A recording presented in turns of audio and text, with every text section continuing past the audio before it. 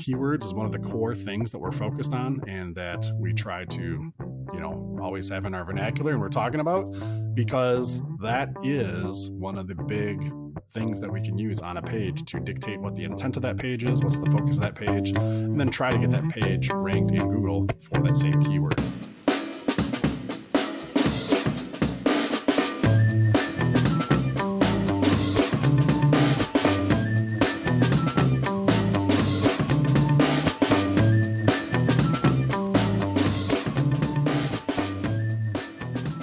Welcome back to Local SEO Tactics, where we bring you tips and tricks to get found online. I'm your host, Jesse Dolan.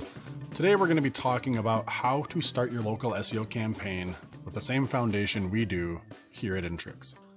We've all heard the adage, an ounce of prevention is worth a pound of cure. And from an SEO standpoint, we feel very strongly that you have to start with the right foundation. You have to do things in the right order to build for success. We've talked on this show, we talk with our clients all the time. And I'm sure any of you out there, that are practicing SEO have heard the same kind of phraseology, right? It's not a sprint, it's a marathon, things like that. And with that in mind, there's some things that we like to do first for SEO to make sure we're not going to throw good money after bad, that we're not going to have to redo work, and that the work that we do put in is going to be fruitful and have results. So today, we're going to walk you through some of the foundational things that we do before we really even get into on-page SEO, modifying pages, adding keywords to the pages, things like that. There is definitely some work to do to set the foundation and make sure you're going to have success, and that the next Google algorithm update or something your competitor does doesn't just totally alter your rankings and impact you. So let's make you stronger. And again, just like a house, just like a building, any kind of structure, you build a strong foundation. You make sure that foundation is there, is stable. Then what you put on top of it, the additional work you're going to do going forward, again, is going to be fruitful. So let's dive in. The first thing we do is, it's kind of a generic term here, but a technical SEO audit. And what we like to do is just look at all of the information before we start making any changes on a website. There's a lot that goes into SEO. I've said it before, and I'll say it again here. It's search engine optimization. The last word, optimization, kind of by definition is granular, right? The little changes, the granular changes, those optimizations. And so we start with a technical SEO audit because we want to look at all the areas of the website that could possibly impact SEO and make sure all of those areas are in check with our best practices. So a few of these areas here, and some of this, maybe you're listening, you're like, yeah, duh, I know that, of course. Hopefully there's some things on here that are going to be a little bit of a light bulb for you, or things that you're going to add as well. And I'm not going to get into any tools here, by the way. There are, whether it be SEMrush, Ahrefs, Screaming Frog, Siteball, there's a ton of tools out there if you want to deploy any tools or utilities to help with your audit. I'm going to skip over all that. I'm talking here about the process and some of the things and the stages. Not going to get super technical on those tools, but feel free to use whatever tools you currently are, or do some scouring on the web to come up with any new ones. You can also check out our resources page on Local SEO Tactics for some there that we use and promote as well. So technical SEO audit. First, we start with the website access. Now, in this case here, as I'm talking, we do SEO for clients. So usually this involves getting that information from clients. If you are an agency, right, or a firm that does service clients, some of this speak will be directly at you or in the same, kind of discussions you're having. But if you're working on this for your own site, business owner, marketing manager of your own company, some of this information you're going to have already at your fingertips, but odds are you're still going to need to collect this information from either your IT people or other, people in your office that maybe were doing some of these roles. So first thing you want to do is get your website access. If you're using WordPress, what's the login, right? What's the username, password? Where do I go to log in? Things like that. If you're on Square, if you're on some other hosted platform, same thing. Where do you go to log in? What do you log in with? Username, password, that kind of credentials. And you're also going to want to get access kind of in that same way to the hosting environment for the website. Again, if you're doing a custom website, WordPress website, things like that, this means you're probably hosting your website on GoDaddy or Bluehost or HostGator, right? Or some web host, some third party. You probably don't have it on your computer at work. But if you're on something, again, like Square, where it's kind of an all-in-one package, you may not have separate credentials for your server. But if you do, that is something you're definitely going to want to jump in and get access to as well. Now, within your website and your server, you're going to want to look at, and again, I'm going to be a little bit vague here because different servers, different hosting providers, different websites, you won't get all the same information. So generally speaking, what we're going to be looking for is to make sure that there's no errors, there's no issues, that you don't have anything that's broken, any alerts, nothing that's out of date, particularly on your website. If it's WordPress, are there plugins that are out of date, themes that are out of date, any vulnerabilities, any warnings. Outside of that, we want to look at some of the traffic related elements here. Again, depending on your server and your web host, what they can and cannot provide to you may vary. And I'm not going to walk through the exact audit process that we do. Again, this is kind of more high level, the areas that we look at and the things you're going to want to pull together and have at your fingertips. But we're going to look at traffic. We're going to look at downtime. We're going to look at performance. If you're, again, let's just say you're using GoDaddy, what kind of memory, what kind of RAM is on your hosting setup? What kind of storage space, what kind of traffic throughput? Are you having any limitations there, right? Is there anything in your hosting environment that could potentially hamper performance of your website, right? Also, in this kind of the technical audit frame of mind here, we're going to want to look at the analytics. Now, that could be Google Analytics, that could be Google Search Console. If you have some third-party applications, whatever it is, you want to identify all the different bits of analytics that your website is currently collecting. And you're going to want to, again, get the credentials, username, password, where do you log in? How do you access this information, these reports, whatever it is that you're currently getting or have access to? Put that in a notebook, put that in a Post-it note, right? You're going to file all this stuff away somewhere. You're going to go back as you are in your SEO journey. You're going to modify these things. You're going to access these things. You'll need them again later too. So this is also a time to kind of take inventory and collect all this into a spot that you can manage it going forward.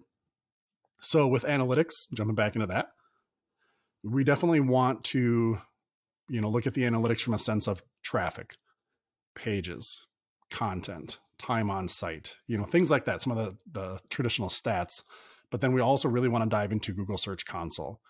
Again, this phase we're in here is the technical SEO audit part that I'm speaking to. And Google Search Console is an extremely valuable tool for technical SEO. It's completely free. And we touched on Google Search Console in a number of episodes here back, particularly episode 15. We talk about what is Google Search Console, what is got episode 118, how to fix high impression and low click pages in Google Search Console. So if you go to localseotactics.com, do a search up in the top right corner, just for Google Search Console. And you're going to find all the episodes that reference that and are kind of built around that to give you more about Google Search Console, how powerful it is and how to use it. But that is going to be a spot you're going to want to go in your audit to look at, are there any errors that Google's reporting, right? Any issues Google's reporting? When we talk about getting found in search, obviously the big prize here is getting found in Google. Google Search Console is Google's way to give you feedback about the health of your website, right? Especially from an SEO standpoint here. Hey everyone, just a quick message about our free SEO audit tool on localseotactics.com, and we'll get right back to the show. If you haven't taken advantage of it yet, go on out to localseotactics.com/free SEO audit, or look for the yellow button up in the top right corner, click that. And it's going to take just a couple seconds. You enter in the page that you want to optimize, what you're looking for the audit to score against.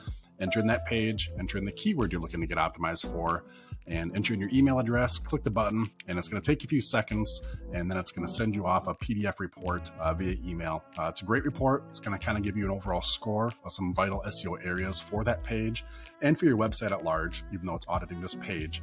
That's going to tell you some of the good things that are happening, some of the bad things that are happening too, and give you basically a checklist of some things that you need to shore up and what you can do to improve your SEO for that page, for that keyword that you're auditing.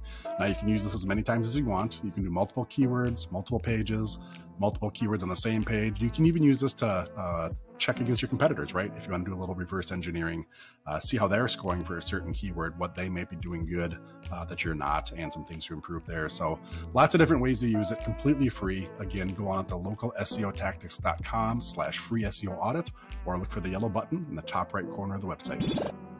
So definitely check that out. To recap, the technical SEO audit chunk of the discussion here, you're going to want to get access to your website. You're going to want to get access to your hosting environment.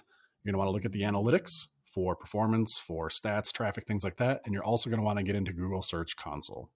So that's the first phase. We do the audit just to see, right, what's broken, what needs attention, is there any red flags? And then we address that stuff and fix it. That's the very first thing that we do with any client and any new project that we take on. Now, while that's happening, we're also doing a couple other phases of research and investigation. One of those being keyword research. Again, SEO, really keywords is one of the core things that we're focused on and that we try to, always have in our vernacular and we're talking about, because that is one of the big things that we can use on a page to dictate what the intent of that page is, what's the focus of that page, and then try to get that page ranked in Google for that same keyword. So keywords are a very big part of SEO, and you want to do research on the front side for what keywords you should be targeting, what keywords you want to target, and what keywords your competitors are targeting. We're going to talk here in a quick second about some competitor research and how that can play into your keyword research. But before I get into that, I want to talk again. Let's pretend here that you're working with a client. When we do keyword research, we're going to find out what keywords are already on the website. What does it seem to be targeting? Things like that. But then you also want to get feedback from your clients, or again, if you're running your own business or a marketing manager at your own firm, you're going to want to tap into your clients, which is your team members, your coworkers, things like that, for these keywords. Sales team, customer service team is always a great resource. They understand what people are looking for, what they're asking for, how they contact you, and things like that. And then you're also going to want to put your SEO hat on. You go out there and either do some stuff in Google or use some tools that are online and find new keywords. And then you're going to want to vet those against, trusted people. I shouldn't paint with a broad brush here, but usually you're going to want to try to find those keywords that are more niche-y, right? Drilled down, not the big, wide, broad keywords. You want to dive deep into these keywords and find those idiosyncrasies, those little nuances that make a keyword unique, that you can really dive into. Again, example I use all the time is balloons, right? You don't want to just do balloons or latex balloons or helium-filled balloons, right? What color? I want red balloons, right? I want red balloons for a birthday party. How specific can you get in those keywords, right? At the end of the day, we're looking for a huge list of keywords. Ultimately, we're going to try to tackle a ton of keywords for a website, but you got to start somewhere, right? So we'll rank those keywords and make sure they're prioritized. We'll also put those keywords into groups. If you can kind of visualize your website, what it'll look like when it's all laid out, you're going to have kind of sections of content, right, about products or services that you offer. Same way with keywords, we try to group them into groups of like or similar keywords and kind of visualize it in the same way that you kind of architect your website. So when you're doing that keyword research, in addition to kind of breaking them down, those products and services, you're going to want to pay attention to two types of keywords here as well. And this is an area to underscore that a lot of our clients will sometimes take for granted or maybe skip. That's the branded keywords. As I should say that there's a qualification here on this, right? That there's an established brand that I would expect you to be working with when we're talking about this. So what keywords are associated with your brand? How is your brand showing up in search? Things like that, right? So the name of your company, the name of any kind of flagship products or services that you offer. Brand can kind of mean anything like that that you're known for. And then you also want those traditional product and service keywords. Again, red balloons, things like that. Have a list. Go through it a few times, bounce it off other people. And again, I would say here, don't get stuck on what we call the industry speak. If you know something internally and within your industry as a certain product or service, that doesn't mean that's exactly what the people on the other side of the keyboard that are doing the searches are going to call that. An example I use all the time is an MFP. I come from the printer copier world in a previous business life. MFP means multifunction printer. It's basically a copier, right? If I'm a MFP manufacturer or sales center, I know what that means, but people online, they're looking for copiers, right? So kind of like that, right? You may know it as an MFP. They call it a copier. Make sure copier and MFP are both on your keyword list and don't miss those. All right. So tech SEO audit, right? Server, website, and all that. Keyword research. We really want to have a big list of all the keywords that we want to go after, and we want to prioritize that so we know which ones are going after from top to bottom. Layered within the keyword research is also competitor research. Now, there's two chunks of the competitor research here that we do as well. The first chunk is local. Who's showing up when you're doing some local searches? Red balloons, Minneapolis, Minnesota. who's showing up? Who is your local competition? You're going to want to look at them, find out who's dominant. If you have, let's just say 10 different keywords, maybe that you're looking at or more, you may not have just one competitor that's showing up dominant. You may have 2, 3, 4, 5 or more. We're going to want to look at all of them, find out what they're doing on their website.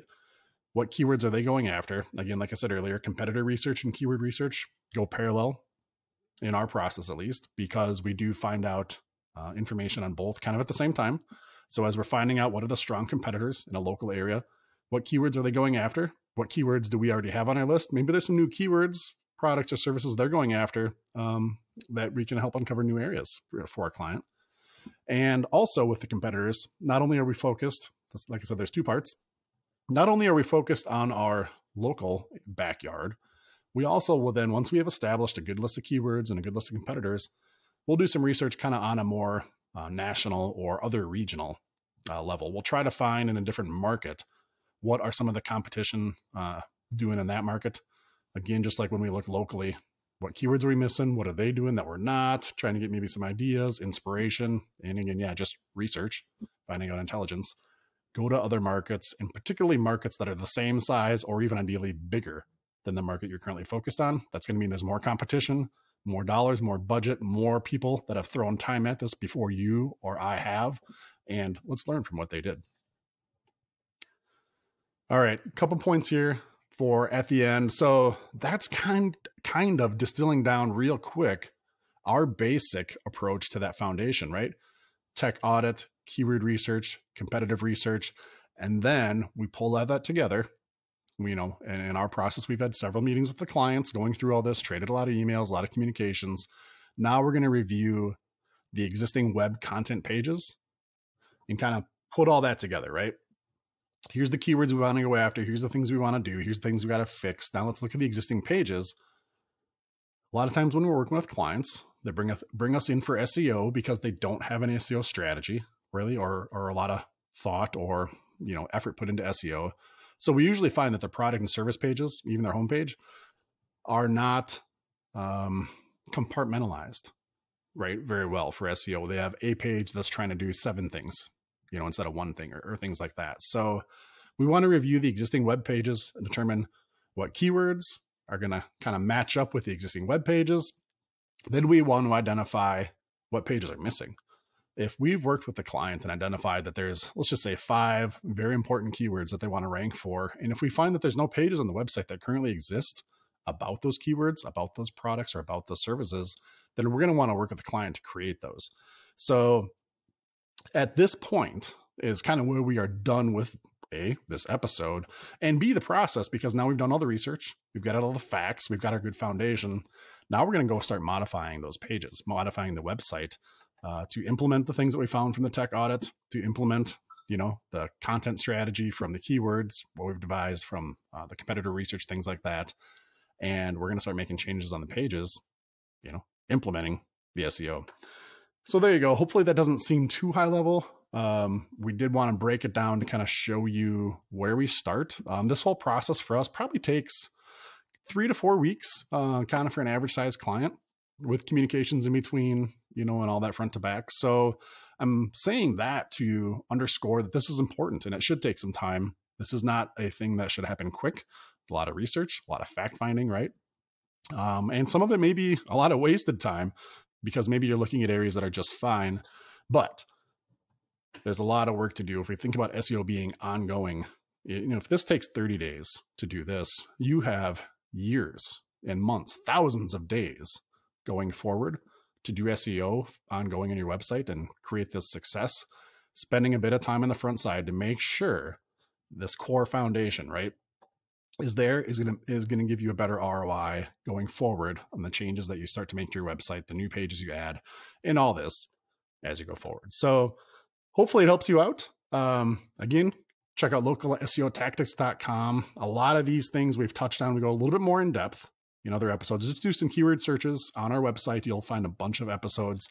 I think we're close to 200 now. So there's a lot of content on there to help you out in these areas. So if you like this episode and if you like the show overall, we'd love to get a review from you. Going out to localseotactics.com, scroll down to the bottom, click the button to leave a review. And if you do, we'll read it on the show.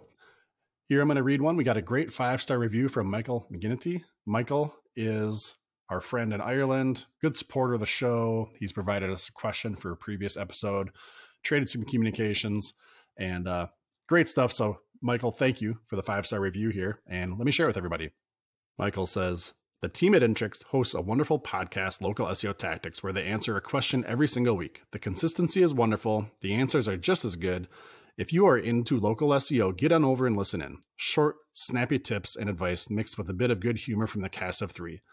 Then review the show yourself. And that is great advice, Michael. Like I said, everybody, if you like the show, if you like this episode, if you like the content we're doing, this is how you can support us and tell us we're doing a good job. Go on out to localseotactics.com, scroll down to the bottom, click the link for reviews.